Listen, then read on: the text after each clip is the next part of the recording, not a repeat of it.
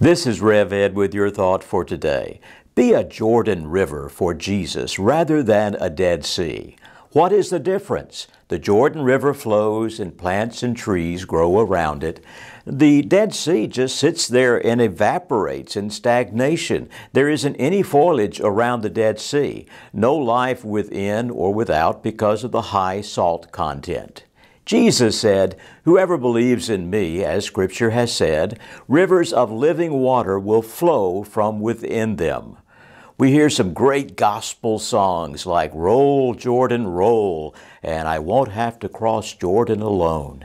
Because like the Jordan, we need to be flowing with Jesus. This is Rev Ed with your thought for today. Be a Jordan for Jesus and not a Dead Sea.